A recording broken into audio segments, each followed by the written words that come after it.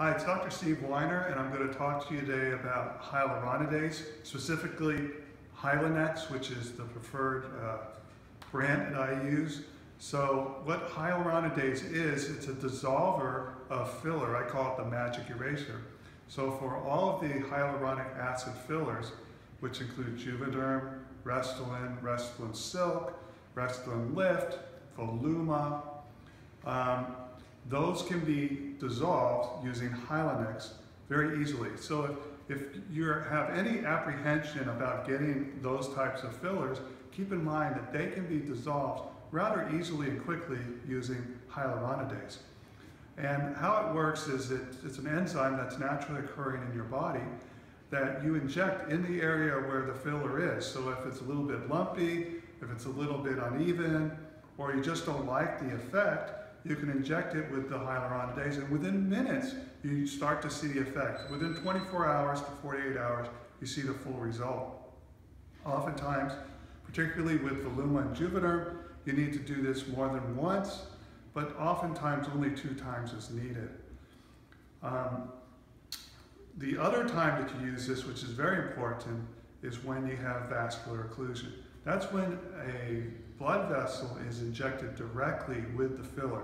Now that doesn't really happen much when you use cannulas, but when you're using needles, it can occur because the needle could enter the blood vessel and you can inadvertently inject the filler into the blood vessel.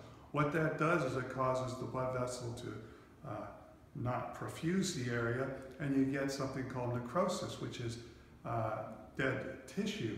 And so if the provider recognizes that there is a vascular occlusion, he immediately injects with this and flushes the area to try to dissolve that filler. That's a very rare occurrence, but it's needed in every office. If you go to an office that doesn't carry hyaluronidase, then you should probably leave, because that's a necessary piece of all offices that inject HA fillers, just in the case there's an emergency like that.